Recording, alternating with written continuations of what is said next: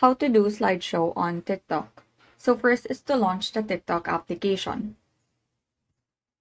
Now tap the plus icon found below to create your post.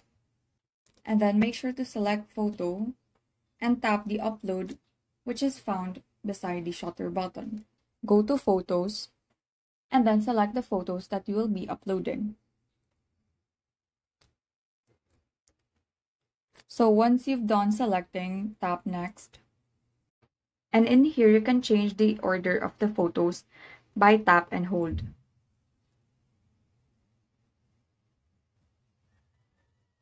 So you can also use these tools here to edit your photos.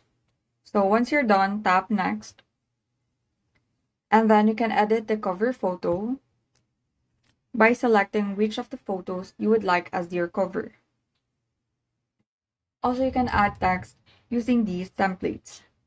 So once done, tap save. Also, you can add in a title and details of these photos by tapping in this text box. So once you're done, hit post.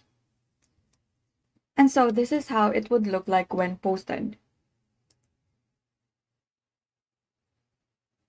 Now that is how you do slideshow on TikTok. Thank you and have a great day.